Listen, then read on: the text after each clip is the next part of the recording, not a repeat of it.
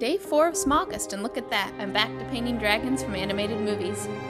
Today it's a Night Fury from the movie How to Train Your Dragon. I say Night Fury and not Toothless because, as you can see, this dragon's tail is fully intact. Although I guess it could be Toothless before he met Hiccup. For the background, I used some pastel colors to paint sunset clouds. Ever since I first saw How to Train Your Dragon in theaters, I've always been in love with Night Furies, or Toothless, I guess. I love the design and the cat-like behaviors they gave him in the movie. What do you think? Is Toothless one of your favorite dragons?